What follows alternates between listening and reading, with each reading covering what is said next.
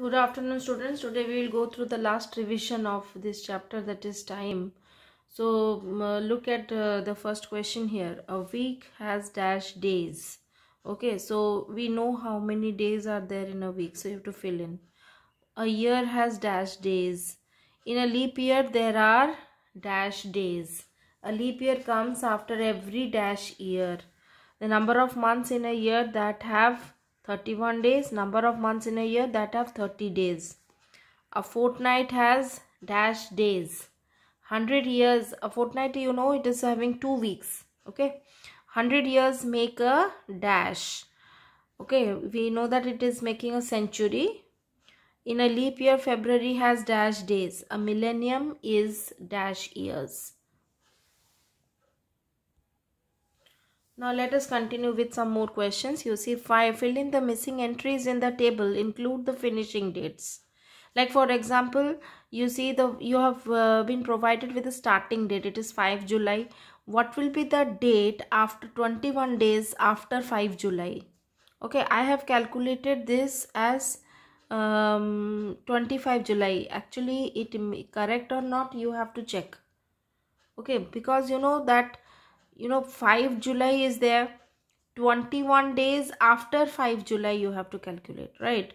So one thing you can do is you have to just simply add along with 5 July you add 21 days to it, so you are going to get 26 July. But since you are going to include the finishing dates, means the starting dates, so that is why we are going to put it as 25 July for this question. Similarly, you can calculate 18 days after 15 May. What will be the date here? 38 days before 22 January is what date? 45 days before 16 August is what date? And you see 36 days after 14 April will be what? Okay, so these things you have to fill up, and now you have to solve some questions from here. You can see it is Simi's birthday on 25th of August and Neha's birthday is 7 days later. When is Neha's birthday? This year the summer holidays started on 18th May and ended on 14th May. How long were the summer holidays?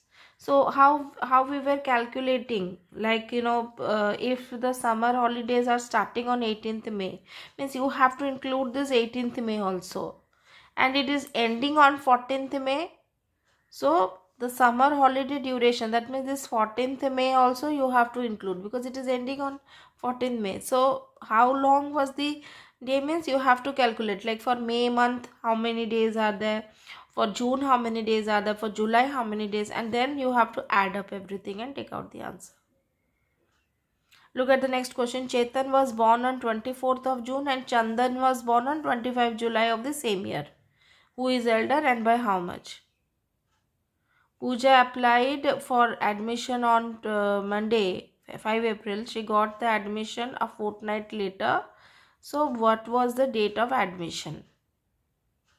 Fortnight means it is of 2 weeks. We know that. Next, what is the date that occurs 12 days from 28th November? So in this way you have to complete these questions.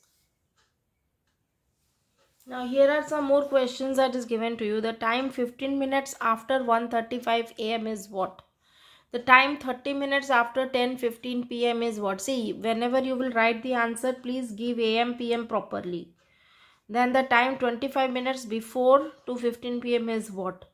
The date 8 days after 25th October is what? The date 15 days after 25th August is what? The date 10 days before 5th January is what? So this type, the date 15 days before 10th February. So in this way you have to complete. What is the time 2 hours after midnight?